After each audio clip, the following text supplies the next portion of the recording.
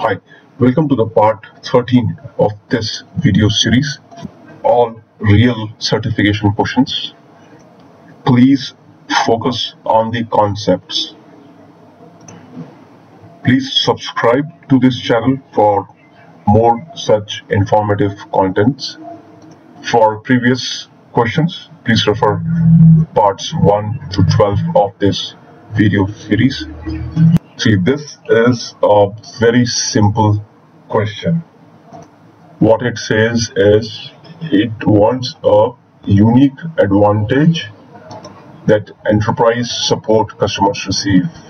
See, one thing I must tell clients usually buy this plan. So this screen, there are 4 plans. So if you see here, enterprise has support, cloud support engineers, but even other plans like business has cloud support engineers and developer has cloud support associates. So our answer cannot be cloud support engineer because that is not unique to enterprise support customers. Let me show you a very beautiful thing here. You see this technical account management, both for enterprise and enterprise on-ramp. You have a pool of technical account managers. So your answer has to be this one. Now, project manager, this one, and architect. It is your responsibility as a client to arrange that. AWS will not give you these roles like project manager and architect. This is the final answer. Let's look at this one. Very cloud basic question. That is, what is the advantage of cloud elasticity?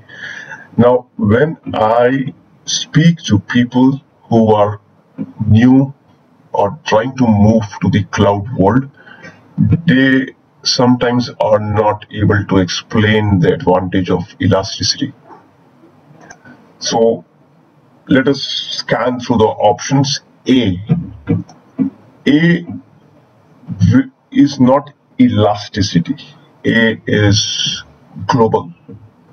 When you spread your web traffic across regions, it's global. Let's look at B. By the way, you do multiple AWS regions for disaster recovery.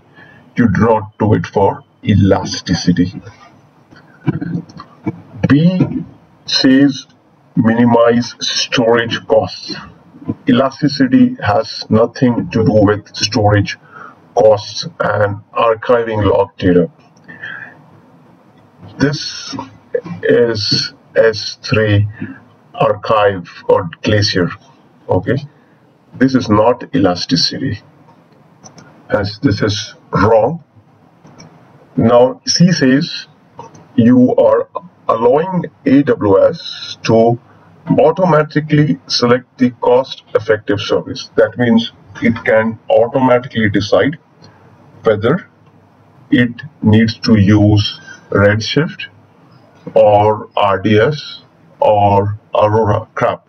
It will not do that. AWS cannot do that. Azure cannot do that. None of the cloud environments are designed so that they can pick the services automatically.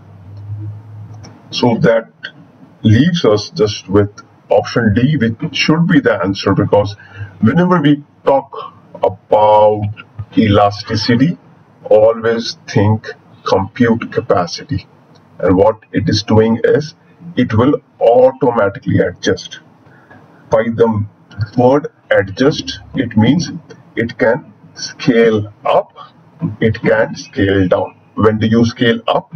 When you need more resources. For example, Amazon.com, if the system is designed for 100,000 users and suddenly 1 million comes up, it scales up the compute.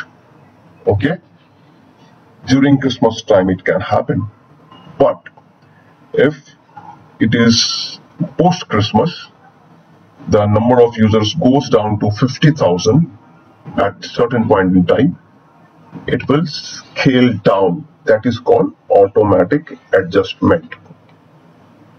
And why it does it? To maintain a consistent performance. So this one is a beautiful document on elasticity. You can pause this video to read this. It also explains the same concept of acquiring resources as you need them and releasing resources when you don't need them. Let's look at the next one. What are the capabilities of cost management tools? We need to select two answers. Option A suggests that if the budget threshold exceeds, it will automatically terminate the resources. This never happens in the cloud world. Because why it doesn't happen? Because we always believe in democracy. What does democracy say? It says if there is an illegal occupation of a land, of a government property, still the government have to issue a court notice to vacate that illegal occupation. They cannot just go about running the bulldozers. That is democracy. For some people, it seems logical. For some people, it may be illogical. But forget about logic. If you think from a humanity standpoint, you should do the best which is good from a humanity standpoint. And that is what AWS does. If your budget exceeds, it will not automatically terminate the resources. It will give you alerts. It will give you enough time to, do your thing. B says, cost management tools will break down your AWS costs by day, service, and linked accounts, which is perfect. That is why cost management tools are made for. Now, C says you can create your own budgets. For example, say $5,000 a month of usage. You will receive notifications when your forecasted usage exceeds the budget. This is perfect. This is what cost management does. It is proactive. That means the government, instead of crying that someone did an illegal occupation, they should be proactive when that illegal occupation was happening. They should come and avoid that scenario. D says you switch. Cost management tools will allow you to switch the instances. This is wrong. This switching of instances, you have to do it. Cost management tools will not do it for you. So D is wrong, A is wrong, and E says move data stored in S3 to more cost-effective storage class. This is wrong. This is not a function of cost management tool. E can be achieved by S3 intelligent tiering and not by cost management tool. So these are my two answers. This question talks about total cost of ownership. See, whenever we are solutioning or creating a solution for a client, so we try to calculate what will be the total cost of ownership for whatever services we are using. So which cost component should be addressed when developing this? So you should always address your compute costs first. Facilities cost you cannot address because this is something which is in total purview of AWS.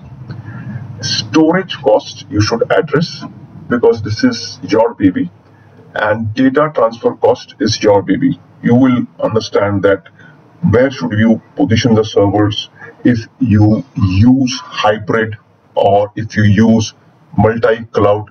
There will be network costs for data in, data out, whatever. Data in is free, data out is not free. So in hybrid, if the data goes out, it is not free. In multi-cloud, if the data goes out of AWS to Azure or to GCP, it is not free. Network infrastructure cost, this is not your baby. This is something AWS takes care.